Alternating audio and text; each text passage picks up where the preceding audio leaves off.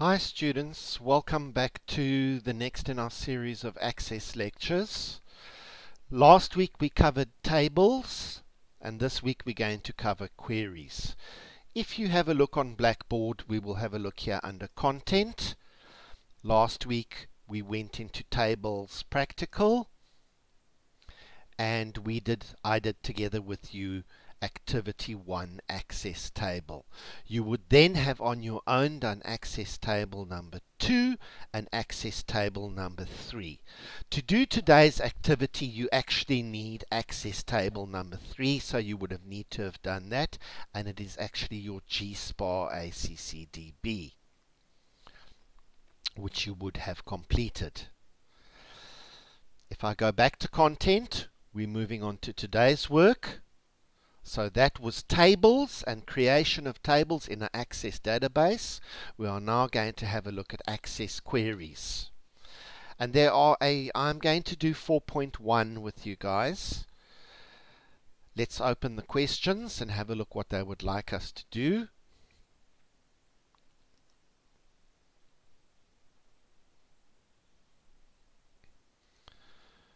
Okay.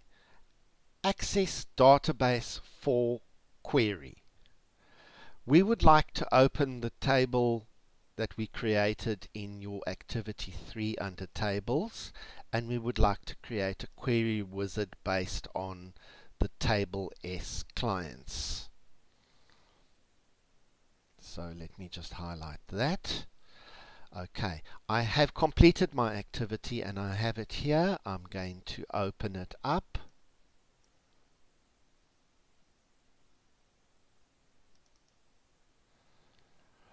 And here is my clients table. Let me double click him. There we go. And if you have a look, there's quite a bit in this clients table. We have 1, 2, 3, 4 names, and we have 1, 2, 3, 4, 5, 6, 7, 8, 9, 10 fields. So that is quite a lot of information. And the purpose of a query is to go and get specific information out of this table and not show us the whole lot. If we have a look at the questions, we would like to know the surname, the first name, and the date of birth. Just those three things. So if you have a look in the table, we have all of this. I just want the surname, the first name, and the date of birth. So in order to create my first query, let's create it using the query wizard. I'm going to click on Create. I'm going to move along until I find the query wizard. And I want a simple query wizard. So I'm going to choose Simple Query Wizard. And you choose your relevant table. In this database we only have one table, so I'm going to choose my table clients, or table S clients. And from there we wanted to select the surname. We wanted to select the first name. And we wanted to select the date of birth. That's simple. Which fields do you want in your query? Surname, first name, date of birth. Let me check what the name for this query should be. Query clients. So I'm going to copy that over. When I click on Next, let's give it the correct name. Query clients, and open the query to view the information. And you will actually have a look here. You have your tables. There's your table S clients, and here's your table query clients. Inside here it's brought back for me everybody's surname, everybody's first name, everybody's date of birth. I can save my query and I can close my query. I can close my table as well. When I run the query, it's going to ask a question of the table and bring me back those three items, because those are the three fields that I have selected. As with tables, you have your normal query view and we will have design view. I am going to swap to design view because we would now like to know all of the people who are born before a certain date. And that we will place here under criteria, under the date of birth section. So you need to go back to Blackboard. And if we actually have a look in here, there is an access query commands that we have given you. It's an Excel spreadsheet that I'm going to now open. And in here, what you can put there under criteria and what it is going to show you. So if you would like everybody's surname that begins with S, you would put in there like bracket S star bracket, and it will bring back everybody's surname that begins with an S. If you scroll down this, and please note you do need to learn these. Today's one is we don't want between two dates, we just want before a certain date. So I'm going to select my date format.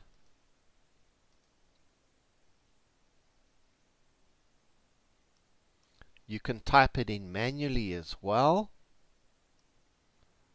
if you know what date you're looking for. I'm just copying out of there at the moment so we can do the activity. I'm going to date here, and under criteria, I'm going to paste that. I'm going to take away the hash, and I'm going to go before the 1st of the 1st, 1975. So now, when I run my query, when it searches the date of birth, it's going to give me people before the 1st of the 1st, 1975. I would like you to watch what happens here when I save the query. I'm saving the query, and it has actually assisted me with the correct syntax. So please be aware of the syntax of the criteria of the query that is in this document that we have given you. So if you are asked to find something between two dates, here you can come for assistance. Choose the correct format and put it in there under date. If you're looking for first name that begins with S, you would put it under there, or surname that begins with S, or whatever letter, you would put it under there. So we have here before 1975-01-01. If you notice the date is flipped over to the American style, don't worry about that. I am now going to run my query. And it has brought me back two people. Paliga Pillay and Mandy Scalz were both born before the 1st of the 1st, 1975. I'm going to save my query, and I'm going to change back to design view once more so you can have a look. There is your table in design view. Here are the three fields I asked it to select for me, and I've now asked it to select, using my Excel spreadsheet that we gave you, a date format that is before 1975, the 1st of January. Right, let's go and have a look at the questions again. They would like us to sort the data based on surname in descending order. So I'm going to go to my database. If you have a look at this, if I run my query, P is before S. The way you would sort it, highlight your column, go to the top there, ascending order, and I would put it in ascending order. Basically, that is the lesson for today. Please attempt that. Save your query, save your database, make sure that your design view looks like ours, and you can rename your access exercise file as surname student number query spar your group. I would copy that, and I would go file, go into my database, file, save as.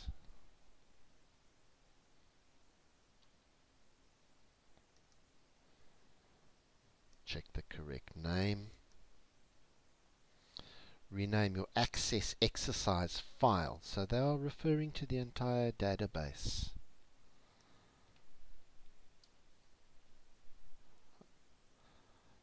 Choose that. Save your database as.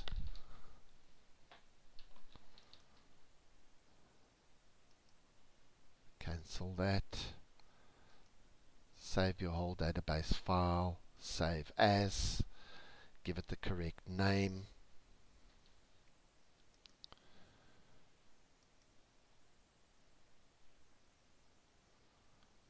Save as access database. All open objects must be closed. Give it the correct name, find the correct location, and save it. And that is the lesson for today, students. Short, simple, and sweet.